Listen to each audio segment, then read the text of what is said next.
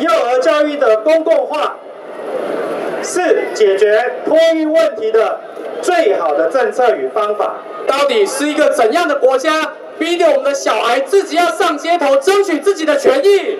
我们不认为修法不好，可是我们认为不用大脑的修法，向金钱靠拢的修法，是我们不能接受。守护下一代，守护下一代，幼教公共化，幼教公共化。谢谢。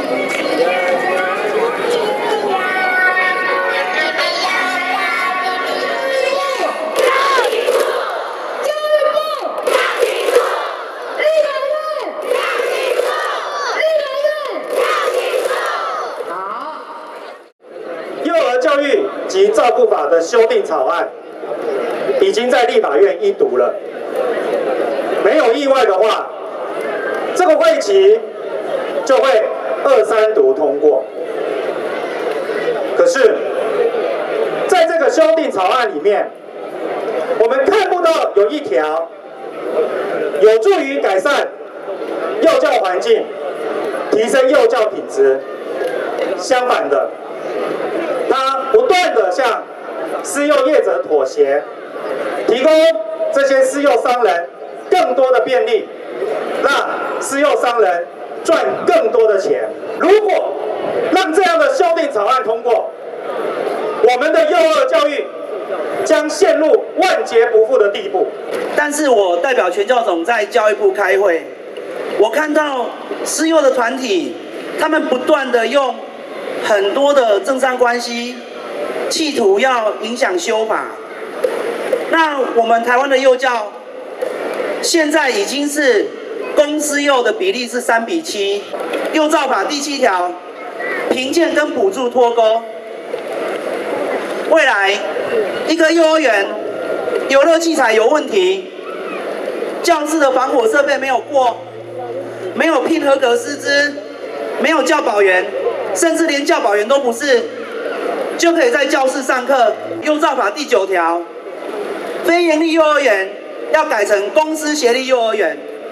我想请教提出这个建议的政务委员冯燕，你认为非营利改成公私协力之后，将为利益团体、为财团大大的减轻他们的经营负担？这样的方向，你把全国40万幼儿的权益放在哪里？2013年台湾的总生育率是多少吗？只有1.065。2016年，我们的工作年龄人口就会向下减少。因为这样，我们开始思考，为什么台湾的人没有办法生小孩？台湾的人民全部都是商品化下的牺牲品。应该要求政府要普设公共托育，拒绝高价产业。我们家长有权选择就读受薪家庭负担得起的优质化幼儿园，对不对？对。而且这些幼儿园必须公共化，必须是家长负担得起的。我妈妈从小在私立的幼稚园工作，每天6点半上班，每天7点下班。除此之外，圣诞节还要假装是圣诞老公公到小朋友的家里面送礼物。我们私幼的伙伴今天几乎没有办法来，各位知道为什么吗？因为他们的老板叫他们今天在学校里面大扫除，这样子的工作这么辛苦，每个月竟然领不到3万块钱。今天是一个起点，我们要为所有幼教工作者争取一份有尊严的工作。我们要求劳动部立即彻查私立员工是否有荼毒幼教老师的事实。老板说我们没有赚钱，所以设备没有办法更新，所以荡秋千坏掉了，补一补再用。小孩子跌倒没有关系，可是他把钱拿去投资中国。我的孩子要做一个破破烂烂的荡秋千，他就把钱投资中国，自己开双 B， 自己拿名牌包。你说这样对吗？不对！我要给我孩子一个安全的环境。你要不要安全的环境？给我安全的环境。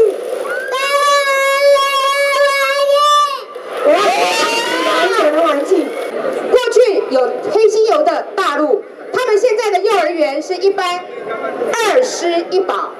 反观我们台湾，在民国70年的时候，我们是4到6岁的幼稚园，一班是2名老师。但是幼托整合后，民国100年的幼照法，我们只剩大班至少需1名教师，大班以下都是用教导员取代教师。很多私立的幼教老师，他们不能出来研习，但是如果1年没有研习18个小时，是他们要受罚，他们要罚款，让老师去研习。但是如果老师不能去研习，该罚的是不让他去研习的园所长，而不是老师本身。我们国小的孩子现在已经每班降到29人，但是你知道我们的幼儿园一班几个人吗？30，没错，30人。民国70年我们是30人，民国104年我们还是30人，这是非常痛心的。我们希望我们英明伟大的政府就从我们的幼儿教育开始降低班级人数。今天我们这个5大诉求，你能不能答应立刻做到？第一个有关降班级人数的部分，其实我们部长也有指示我们成立专案小组来做研拟哦。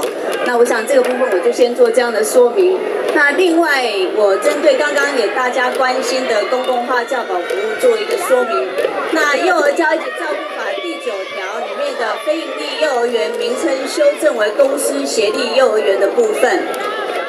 我们从96年开始做的友善园，101年开始做的非营利幼儿园，它的主要精神都是公私协力，所以目前名称的修正其实是更贴近它原来的精神，能够让更多认同政府推动公共化教保服务政策理念的民间的这个团体跟法人来参与，以便能够尽速协助在5年中增加100所非营利幼儿园，也就是我们未来的公私协力幼儿园。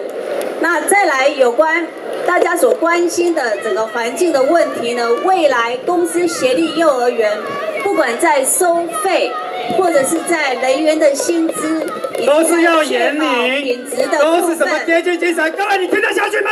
听不下去，你听得下去吗？所以组长，我再问你一次，我们成全诉求，你能不能答应？如果不能答应的话，请你下去。不想再听教育部跟我们解释什么班级人数正在眼里，什么公私协力精神一样，我们真的不要再听了。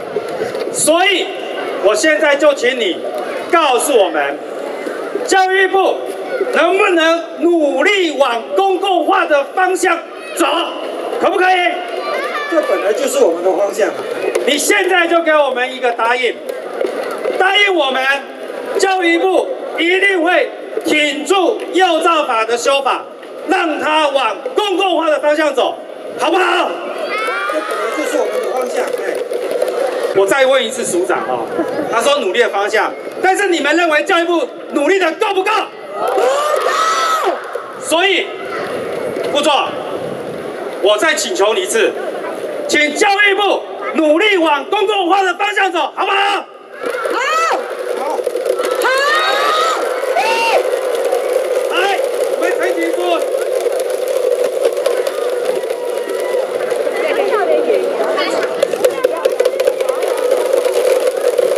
们幼教公共化跟私有化的战争才开始而已。